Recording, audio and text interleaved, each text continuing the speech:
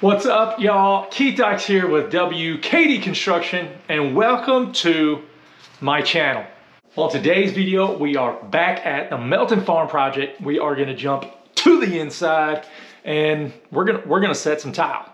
I'm not gonna get into a step-by-step method how to install tile. I'm just gonna kind of do a rough overview and then give you some tips and tricks that I use to ensure that I have a top quality installed tile. So when you get into tile choices, holy cow, there is a plethora of styles, shapes, patterns, everything. It is very, it can be intimidating trying to pick out tile, just tile alone. Because I mean, look, the choices we have now compared to 10, 15 years ago, or even when I started setting tile, dude, it is crazy. It can be intimidating. So Miss Susan actually hired a designer. Actually, it was my wife. She hired my wife to, she kind of give her some ideas what she wanted. So my wife would go and she'd go out and pick out 2 or 3 different color schemes, tiles, whatever, you know, to go with the paint, to go with the tile, and try to coordinate everything. So she gave her 2 or 3 different options to be able to just say, yeah, I like that one. My wife, Emily, has a pretty dang good eye for picking out stuff. We've built this, the house we're building right now is our 3rd house. She does excellent every single time. So Miss Susan was more than happy to kind of put that burden on somebody else. It made her a little more. It just helped her out. It just didn't stress her out so much. With this house, it wasn't, you know, it's not huge. So we've got a couple bathrooms. We got a laundry room that we tiled. We're gonna do in the master. We're gonna do a hexagon tile, black in matte black. And then we're gonna do a deco tile around the back side of the tub. The little small bath and the laundry room are just kind of just some general, I think they were 12 by 24 tiles, nothing crazy. I tiled the shower and the master bathroom as well, but I'm gonna make that a separate video. That's pretty detailed, and I wanted you to see that process just alone. I'm gonna be using a cultured marble shower tray. I'm not a fan of tile in the bottom of a shower just because it's the cleanliness of it. It's even hard to keep your walls clean if you got tile, much less water staying, you know, standing on top of your tile in the shower tray part. So if I give my client the option to do a poured marble base. If they don't want it, that's fine. I will tile a shower tray, no problems. But in my opinion, I don't care for tile in the bottom of the shower. We wrapped the shower walls in tile. I did some recessed niches. We use the Curdy board, so all the Curdy products. We did have like a little knee wall, so we put glass on top of it, and I wrapped that whole entire jam with quartz countertop. It's a very good product, holds up really well to the harsh environment of a shower. So stay tuned for that video. That is gonna be a good one. I've got my tile set in here. I like to use my self-leveling clips. These are Raimondi brand. So it basically goes under the tile, put the tile down, you run this clip through it, and it makes the tiles flush, no lippage. It does really good. Let's see if you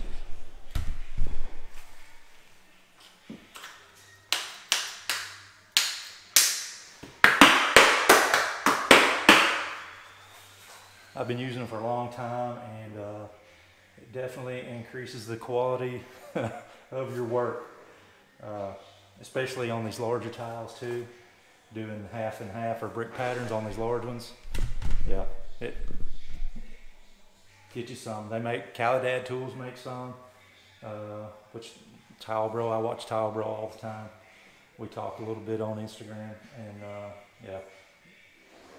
Check out Calidad tools, they've got some too. I've just always stuck with the Raimondi because I can buy them local, and that's actually the first leveling system that I started using. was those. And then, like I said, I can get them locally, so I just run down to the store and buy some. Which Lowe's and stuff carries a bunch of crap now. But when I started using them, nobody used them. I was like the first to use them in my area, so I just stuck with them. And on floor, usually a lot of times it don't really matter. I usually go with a 1/2 inch notch, maybe even 5/8, and then I back butter my tiles. That way you can get a nice float, especially on a concrete slab, because the floor is never super flat, not like a wood floor. Wood floor is a lot more simple, a lot straighter. So concrete slab, there's a lot more hills and valleys, so a thicker grout, notch trowel will help you out too. And this is what I mean when you back butter.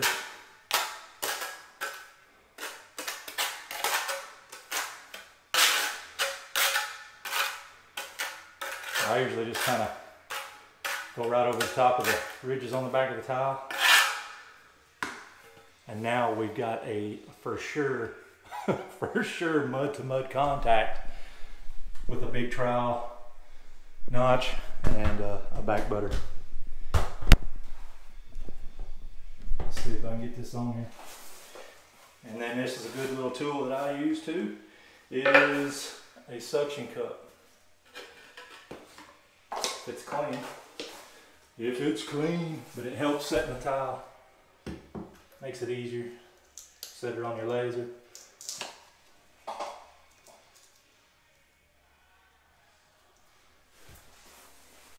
And before I set every tile, after I set the tile, sorry, get the air out of there and take your trowel, kind of clean around the edge.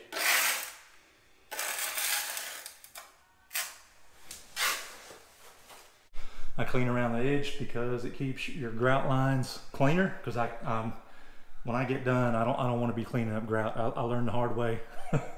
So you keep that wiped, that edge wiped, and it keeps it clean. And then it also, I think, it actually pushes the thin set up around the edge of the tile a little better, and you don't have that potential area for a break. You know, if the tiles is all got the air all out of it, and all the way around, sealed all around the edge. So that's what I do.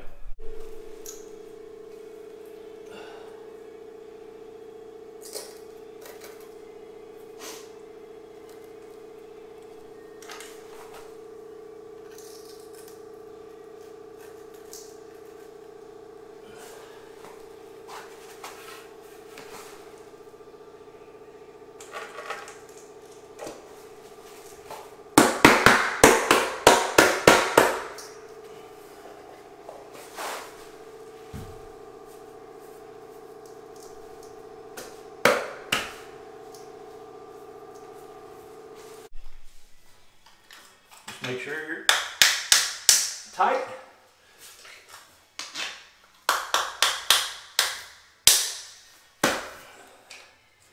You can hear it going ting, ting, ting, ting.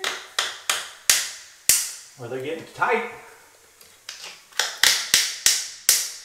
Because they will break sometimes.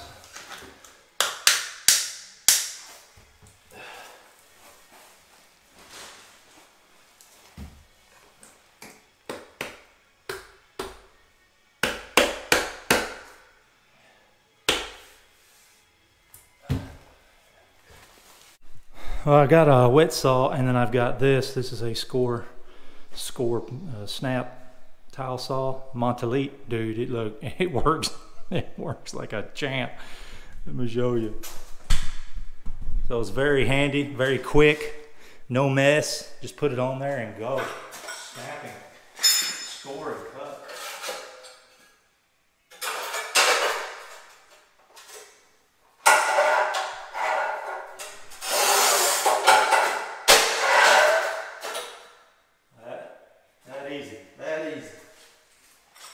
So the next day, after your tile's all dried and set, get the clips off, just break them. Just kick them. You can use a little rubber mallet, whatever.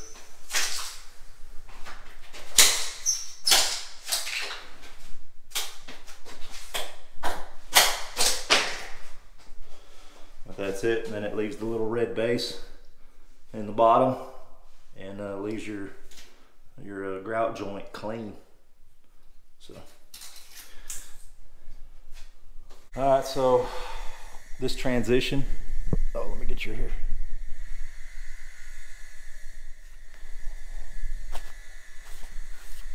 I'm not using anything. I don't want to use a wood transition, anything to stick up. Since the engineered flooring is the same height as the tile, it makes it look a lot cleaner. Just to go ahead, in my opinion, just to go ahead and just leave about a 1/16 to an 1/8 inch gap in between your wood and your tile, and then we'll use some big stretch caulking to kind of color match to the floor or the grout, either one, and just kind of cover that joint and let it kind of move over the time. But it just looks better to me than having something raised up and you're going to catch a toe on it. And yeah, let's just make it flush. All right, so we got our last piece, and I'm gonna have to tuck it up underneath the casing. With the clips, it can be a little booger, but as long as you got a suction cup helps. I mean, 1000%. You can do a lot with the suction cup instead of trying to hold on to the piece with your hand. So I'll show you.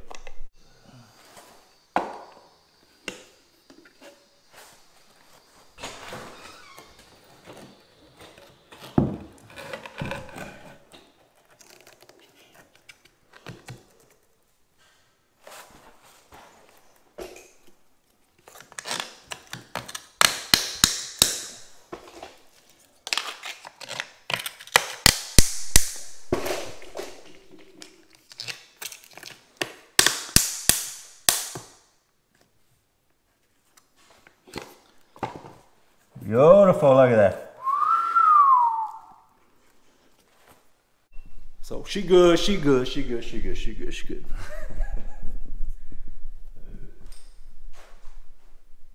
clips, we're ready to let that set overnight. Come back, clean it up, make sure all the grout joints are clean, break all the clips off, and do a little vacuum, and we'll be ready to grout. Check it out. Check out the transition right there.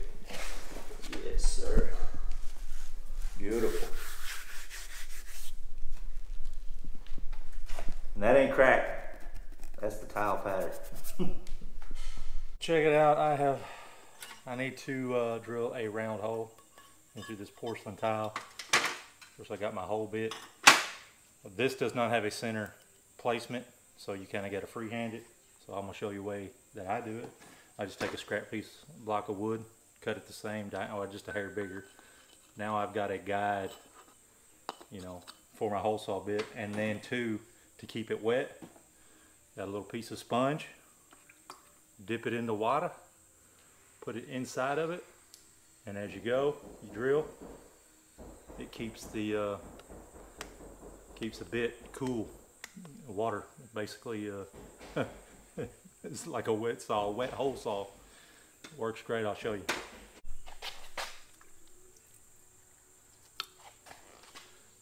Just kind of center it where you need it to go.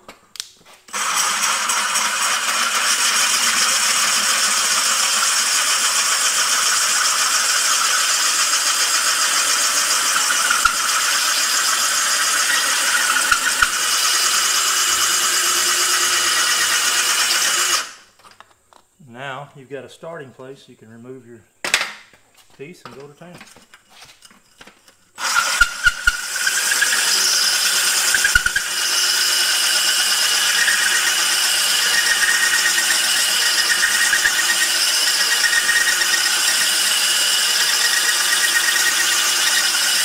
Low RPMs. Don't speed it up.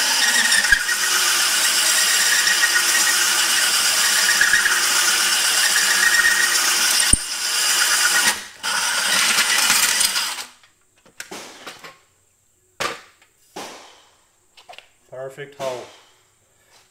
And if it was a little rough, I got the baby comb by Calidad tools. That thing works crazy good. Dress it up, we're good to go. So just remember, low RPMs in water, and don't push on it really hard. Let the hole saw do its work, and you'll have perfect cups every time. You won't break it. If you get it too hot, you spin it too fast, it's gonna get, the tile's gonna get hot and it's gonna break and you're gonna have too much pressure. So just let the hole saw do the work, and yep, repetitive cuts all the time. And of course, it does have to have a diamond tip bit, because if not, carbide will not last. Make sure it's diamond. I was afraid that this would not go on because it's got these offsets, but I got my baby comb. We'll get at it. Let's see what I've got.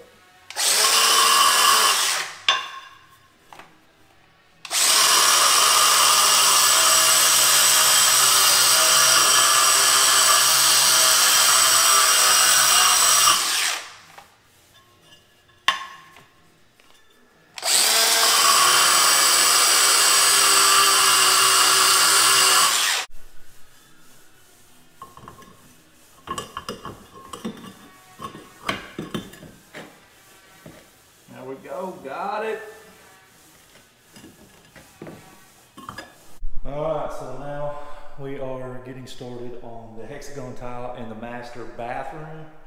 And hexagon tile is a little different. I've not laid a ton of it. I have done a couple jobs in the past since it's kind of got popular.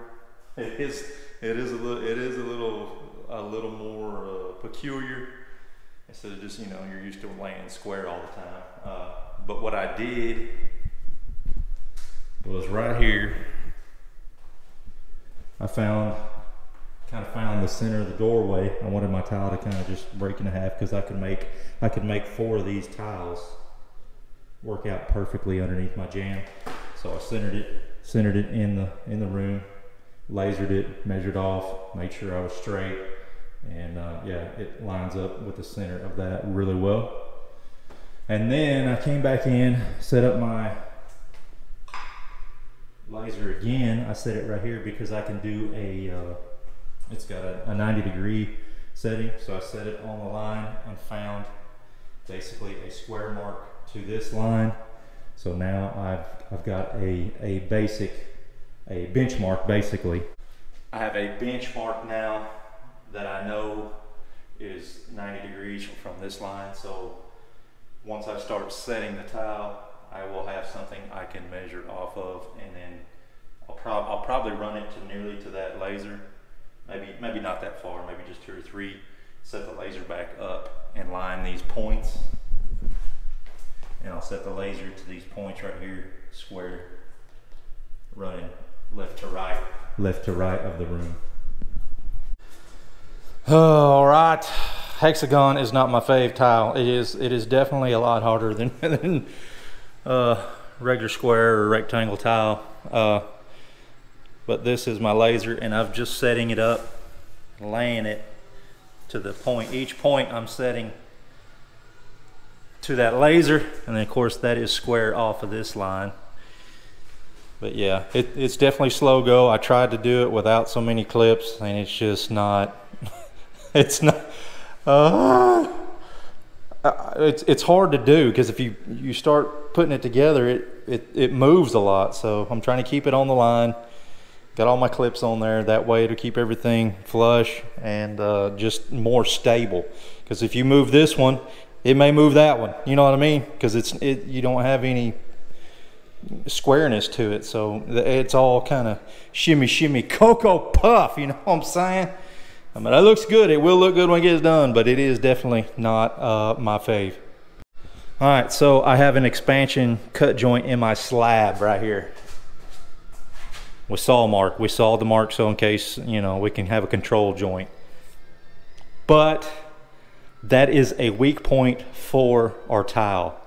Since we're right on the floor, it is very susceptible to breaking right on that joint if both sides want to decide to move eventually down the road. So I took a little bit of the fiberglass tape and just put a tape over the top of that joint. Hopefully that way each side can kind of move a little bit, and then if it does decide to break, the tile will be bonded to the fiberglass tape and maybe float that crack.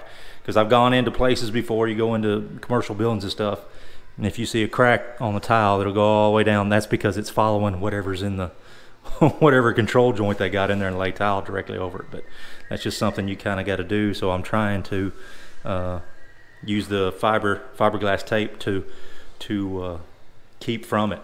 We stopped the tile last night right here, and I ran out of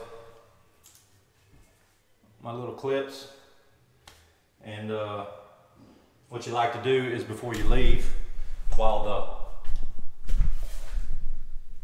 mortar is still wet, the thin set is still wet, you go ahead and sneak them in there. That way the next day you come back and start laying. But if you don't have, if you run out of clips like I did, I couldn't do it. I just cleaned up as best I could around the edges.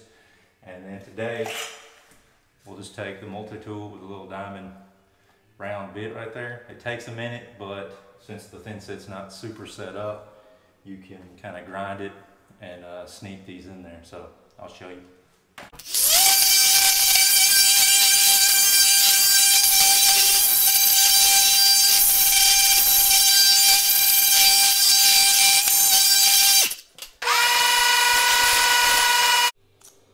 So I can just take it and put it under, and if it doesn't go all the way under there, it's kind of, the bit is kind of short, just take a pair of snips, and I'll just take and cut off to about that much right there. And it should get tied up against there now. So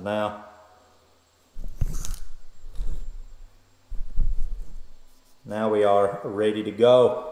So I've been cutting them for a long time. I do it quite often just because they're kind of a pain in the butt sometimes.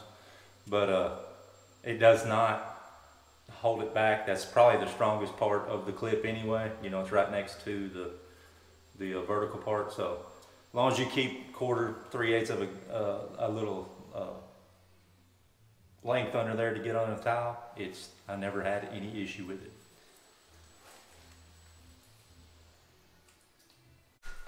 So for shits and giggles, I'm just gonna put the regular blade on there and see what it does.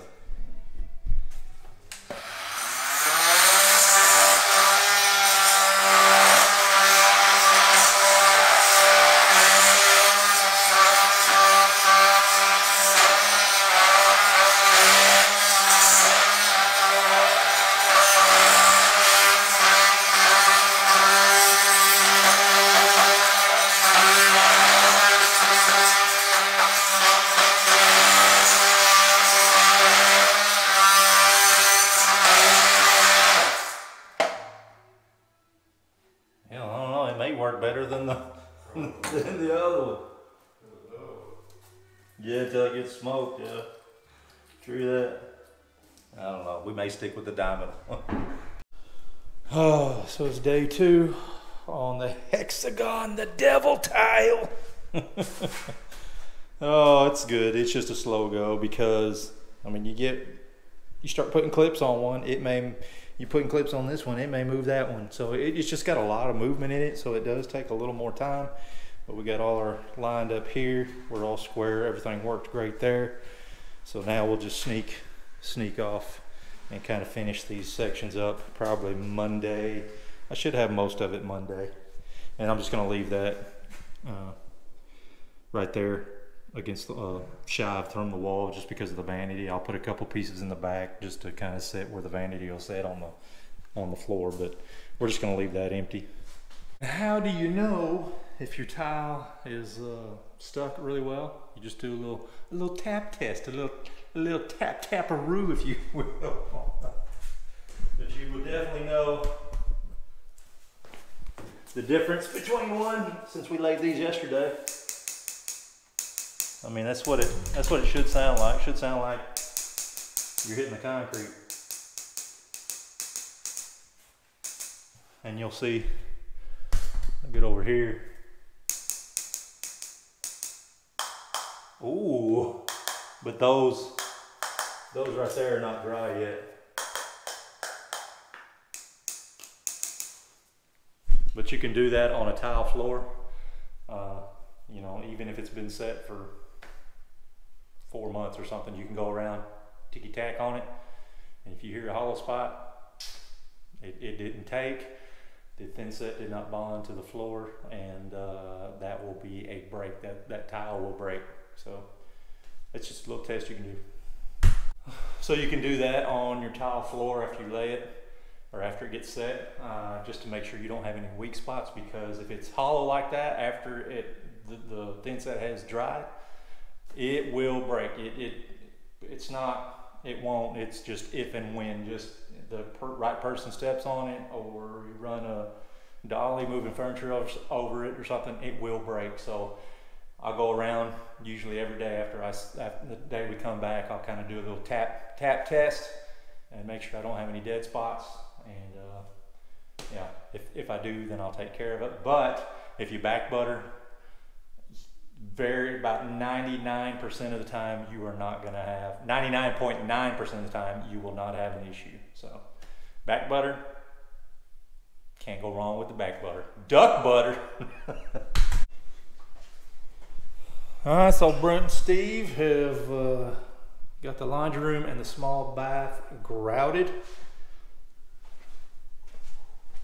Like I said, I will get something to caulk this gap, either big stretch or the color match grout caulking. So I don't know what I'm going to use, but this is the grout we use. Permacolor Select Laticrete. It's got a base and a little color pack. We've been using it for a couple of years now, and I really like it. The color consistency is a lot better than just getting the pre-mixed grout bags. It's got a certain amount of water that you mix with it. You measure your water per color pack and a 12.5 pound bag, and you get a very consistent color for your grout versus using just the standard grout that you pre-mix you can get at the big box stores. It's high strength, fiber reinforced, and it resists cracking really well. So like I said, that's what we've been using for the past few years, and I really like it. So just about to get all this whooped. I'm not going to use a transition into the carpet. The carpet, they can actually just tuck up, tuck around on itself, and it really does make a nice transition between carpet and the tile. So I just made a nice clean cut. What I did is, I had this one set the other day. I had 2 3/8 inches from here. Went over to that jam, measured 2 3/8, drew a line. I set all the tile right here dry, and then I drew a line and then cut it all at one time. That way you get a nice consistent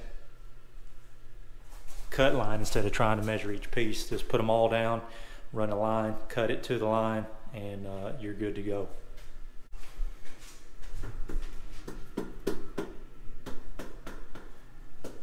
Brent getting a little action.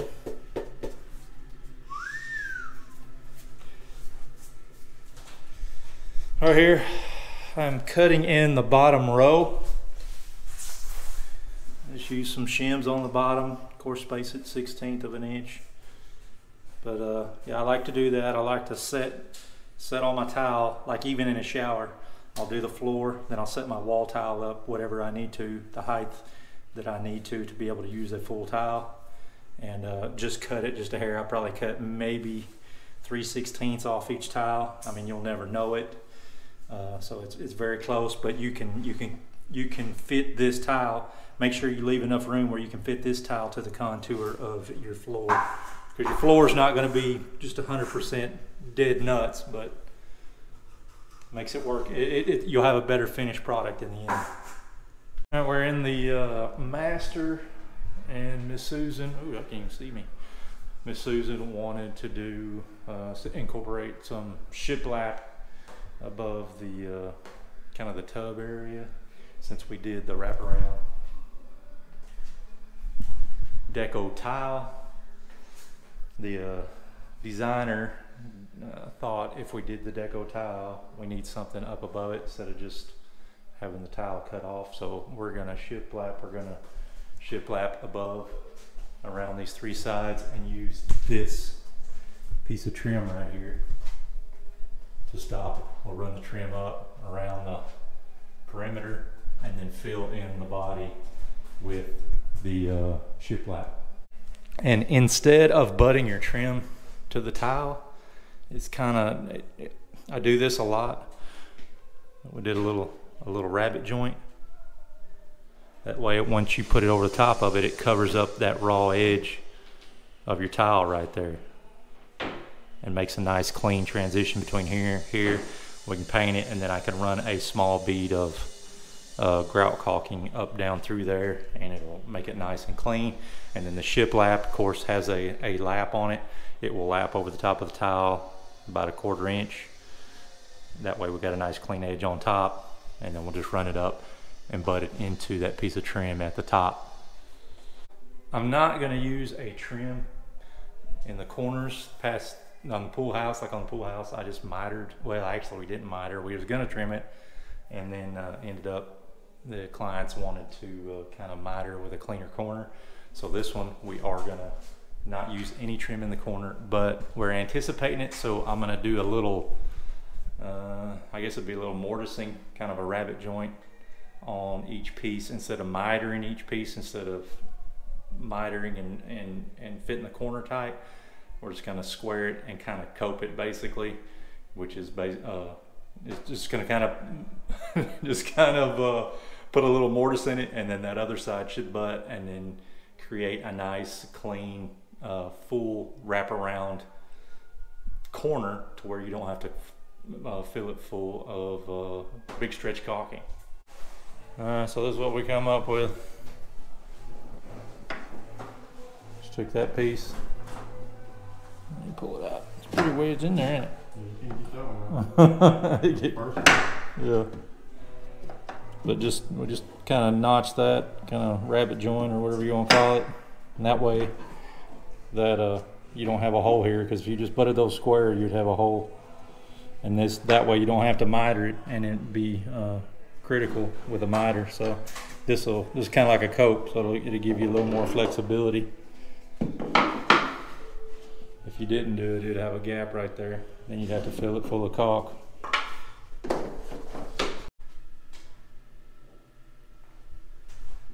So all of our shiplap is finished. You can see we overlapped it, like I said. We put a little rabbet joint in there, cover up that groove. Now I'm fixing to go back and put a little bead of our color match caulking. This is the Raven. This is the grout we used in the floor, and then the grout, of course, in here. So I'm just going to put a small bead down through here, in between the tile, both tiles. I'll run a bead around through there. Hook the faucet up and set a freestanding tub. The shiplap turned out really good. The way we kind of did that blind cope or mortise, or I guess kind of a rabbet joint as well too. The way we put that hidden joint, we didn't have to go back in there and caulk that, so all that wood is hidden. And as the guys put the trim up, or the shiplap up, they caulked each joint inside of that, so you wouldn't have any cracks, or if it did, it would be caulked and be ready to go, because you can't get any tool in there. It's really, or you can, but you have to make something, and it's really hard. So, but it turned out really good. There's really not anything worse than you have a good tile installation and somebody comes back and can't caulk worth a damn and just jacks it all up. So if you can tile, you need to learn how to caulk. So I'm gonna show you how to do a good way to caulk. So let me cook here, you know what I'm saying? But I got this done. Nice and tight, all up underneath there. The corners are a big thing to me. A lot of times you'll see that just rounded over. It drives me crazy. So this is my tool of choice. It's just a little towel wedge. You can get in there, smooth it out, get that corner pretty tight, and it looks way better. So I'll get over here and do this side. First of all, make sure you don't have a huge hole in the end of your tube.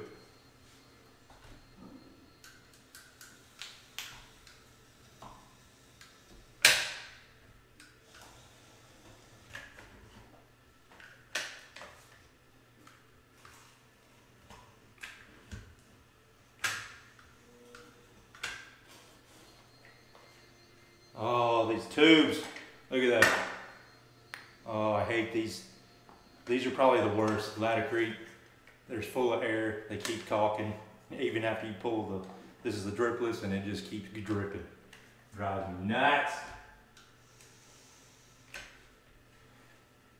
Alright, so you got a bead in there.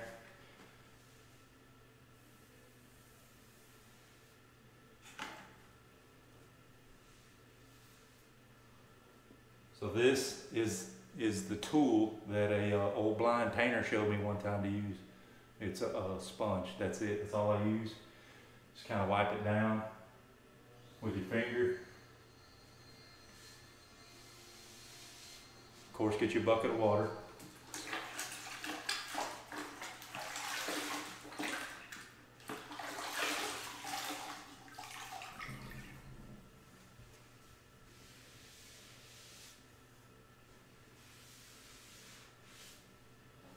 Makes a nice, clean, consistent line.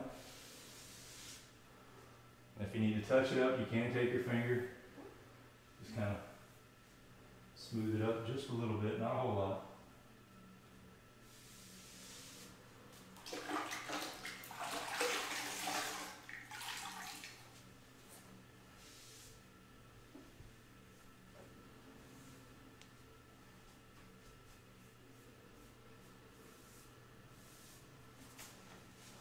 Pretty much it. We'll get the corner.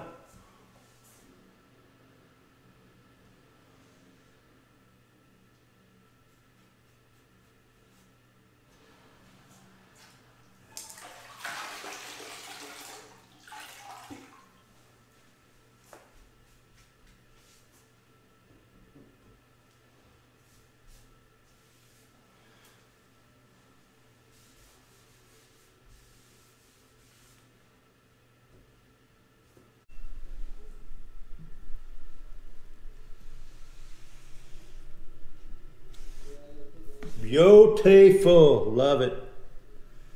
Want to look good.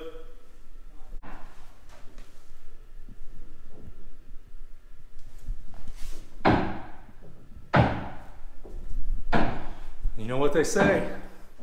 Nice caulk.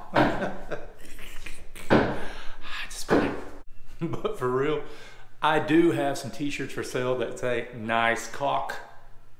Caulking coming out of a caulking gun with a W.K.D construction logo on there and it got a coach on the front. So check out my store tab if you would like one of those.